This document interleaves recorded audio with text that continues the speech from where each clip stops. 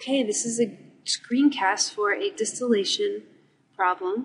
We have a distillation with a partial condenser and a total reboiler. So let's draw this. This is a little bit different from our standard configuration. We have a feed going in, and it goes up to this partial condenser now. So now the liquid from the partial condenser is going to go down, whereas the distillate will go up.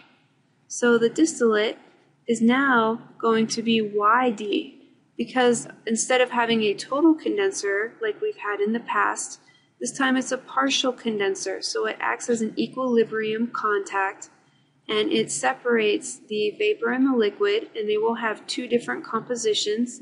The distillate and the liquid streams will have different compositions, and the distillate will now be a vapor, not a liquid like it is in many of the problems that we've done up until now.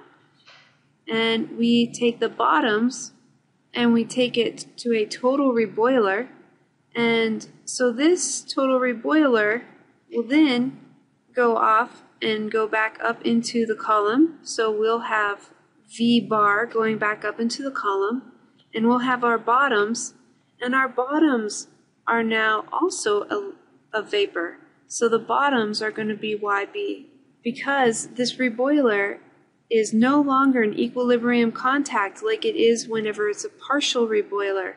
Now it's a total reboiler. And so both the bottoms and the vapor stream are going to be vapor. Everything is boiled back up. There's no separation here. We only have a phase change. There's no change in the mole fractions.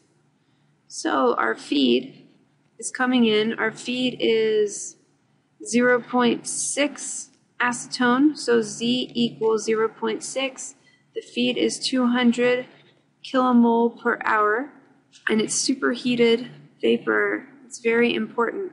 And our YD equals 0.9, and YB equals 0.05. We also know that L over D equals 3, and CMO is valid. So let's start with part A. What is the equation for the feed line? I like to start with my standard diagram, where my feed is going into the feed stage, and V bar is going into the stage, and V is going out, and the liquid is going in, and L bar is going out. Now the feed consists of a vapor portion in general and a liquid portion in general. For our problem, because it's superheated vapor, the whole thing is vapor, and so VF equals F. In LF, there's no liquid portion, so LF equals 0. Let's do balances for both the liquid and the vapor.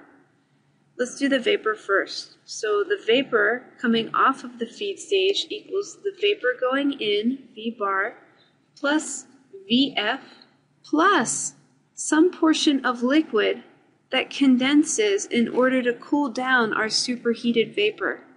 So our liquid stream comes into contact with this superheated vapor, and part of the liquid becomes vapor. Part of it is vaporized. So 1/5 F.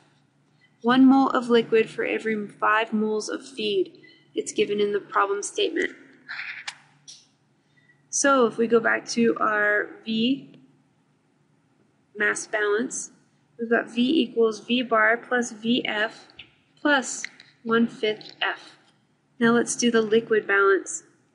L bar equals L plus LF, and here LF equals 0, and it's minus 1/5 of the feed.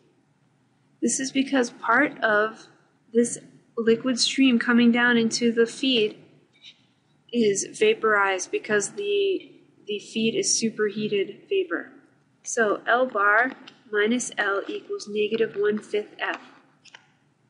Q equals L bar minus L over F, so it equals minus 1/5 F over F equals negative 1/5.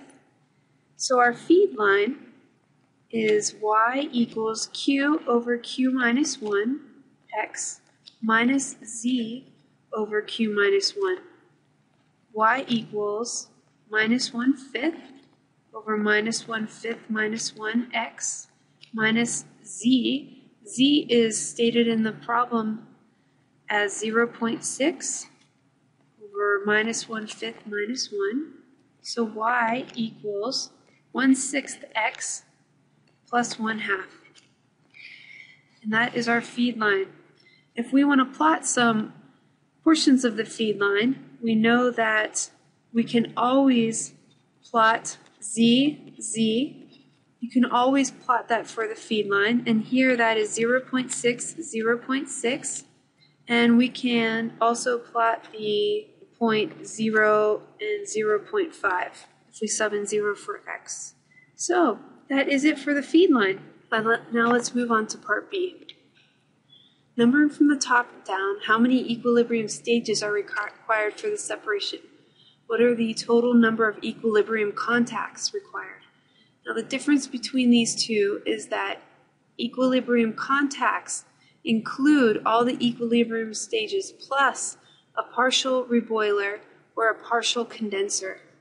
So equilibrium contacts equal the equilibrium stages plus any partial condensers or reboilers. If you have a total condenser or a total reboiler, this does not count as an equilibrium contact because it does not change the composition of any of the streams. All it does is change the phase of the streams. If you have a partial condenser or a partial reboiler, this does count as an equilibrium contact because you will be outputting a liquid and a vapor stream that each have different compositions. So it acts as a stage, but it's different than a stage because the equilibrium stages are all part of the column. That's physically different than a furnace or a condenser, which will be a separate part from the column. They'll have different efficiencies and they won't be housed as part of the column. So let's start this by starting, as we always do, with our top operating line. Top operating line. And how about I derive this equation just to show you where they end up getting it from the book. We have the stuff going in. We have V going in equals D plus L coming out. So V equals D plus L. Now our top operating line species mass balance is going to be different than the one that you normally see. It's going to be Vy equals Lx plus dYd, not xd. So if we rearrange this, we get y equals L over V x plus d over V yd, and our LV equals L over L plus D. That equals L over D over L over D plus D over D. And that equals R over R plus 1.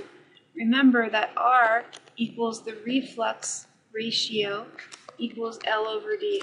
Now D over V equals D over L plus D equals D over D over L over D plus D over D. That equals 1 over R plus 1. So our top operating line ends up being R or Y equals R over R plus 1 x, that's the same as usual, plus YD over R plus 1.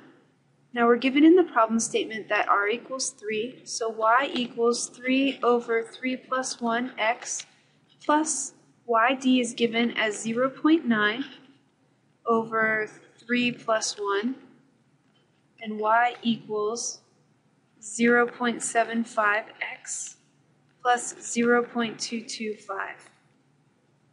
And we will plot the points 0 and 0.225, and then the other point is YD, which is 0.9, 0.9. And why can't we plot this second point? Let's plug it into our equation. When x equals yd, the value of yd, we have y equals to r over r plus 1 yd plus yd over r plus 1. So y equals r plus 1 yd over r plus 1. And y equals yd. So when you're physically on your chart at the point x equals yd, the y value is going to also be yd. And so we have 0.9, 0.9. So let's plot this. We've got 0.9, 0.9, and we've got 0 and 0.225. And let's just draw this line. Now we're going to plot the feed line. The feed line, we got that previously in part A, and we said that we could plot 0 and 0.5, 0 and 0.5, and 0.6 and 0.6. 0.6, 0.6 is just the feed composition, and then 0 and 0.5. And let's plot this, and let's check this slope. For a superheated vapor, our slope should be less than 1, but positive, and that is exactly what we have. Now finally, our bottom operating line. Operating line goes through YB, and the intersection of the top and the feed lines. And it's YB instead of XB because we have a total reboiler, so everything coming out of this reboiler is vapor. Okay, so YB is 0.05 and 0.05. So we will plot that here, 0.05 and the intersection. Now all we have left to do is step off our stages, and we'll start at the top and we'll go across. This is supposed to be a straight line. We stay on the top operating line, we go across, and we're still on the top operating line, and we go across. And look, we have moved past where the feed and the top and bottom operating lines all intersect. And so now it is time to move to the bottom operating line. And we'll go across one more time, and we get an exact number. Now, how do we number these feed stages?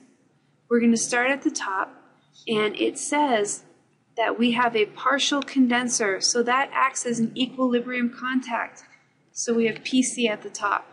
Now at the very bottom, we would often put our partial reboiler, so PR here, but we don't have a partial reboiler this time. We have a total reboiler, so it does not act as an equilibrium contact. So we can just step off our stages to the very bottom one. We have our partial condenser first, then our stage 1, then number 2, then our third stage. And what is the optimal feed location? It's stage 2. So let's go back to this. What are the number of stages? The stages, 3. The contacts, the equilibrium contacts, we have 4. 3 stages, partial condenser. Now we just move on to part D. Calculate L bar and V bar in the bottom half of the column. Let's do a mass balance for this. We know that we have our feed coming in, and we've got our distillate and our bottoms coming out. Feed equals the bottoms plus the distillate. And the feed times C equals the distillate times YD plus the bottoms times YB. So if we combine these two, we have 200 kilomole hour times 0.6 equals the distillate times 0.9 plus 200 minus the distillate times 0.05. This will give us a distillate of 129.4 kilomole hour and a bottoms of 70.6. All of these flow rates are going to be in kilomole hours. Now to find the liquid flow rate in the top half of the column, we have the liquid times the reflux ratio, L over D times D. That equals 3 times 129.4, and that equals 388.2 equals L. L bar we found equals L minus 1/5 F. We found that in part A when we did a balance on the feed stage. So that equals 388.2 minus 1/5 of 200, and that equals 348.2 equals L bar. Now let's do a balance on the bottom portion of the column. Here we have L bar going out to our total reboiler, and let's see, that's L bar, and then V bar coming out and B coming out. So L bar equals V bar plus B. So that means that 348.2 equals V bar plus 70.6, and V bar equals 277.6. We have a couple different ways that we can check. We can check number 1, and that's V equals L plus D. This is just a mass balance over the top of the column. That equals 388.2 plus 129.4. So V equals 517.6. Now in part A we did a balance on the vapor coming off of the feed stage and found that V equals F plus V bar plus 1/5 F. So let's just show this, because VF equals F. The entire feed is vapor. So we have 517.6, just plugging everything in, equals 200 plus V bar plus 1/5 of 200, and V bar equals 277.6, and that checks. So check number 2, we'll use the graph. From the plot, L bar over V bar equals 0.58 minus 0.05 over 0.475 minus 0.05. So L bar over V bar equals 1.25. Let me show you this 0.58 will be about here, 0.58, and about here, 4.75. And then this point is, of course, 0.05 and 0.05. So that is the slope of the bottom operating line. And if L bar equals 348.2, then V bar equals 348.2 over 1.25, and that equals 278.6. And that is close enough if we take into account any error introduced by just reading off of the plot. And so we have our L bar and V bar, and we have checked them out, and they look great.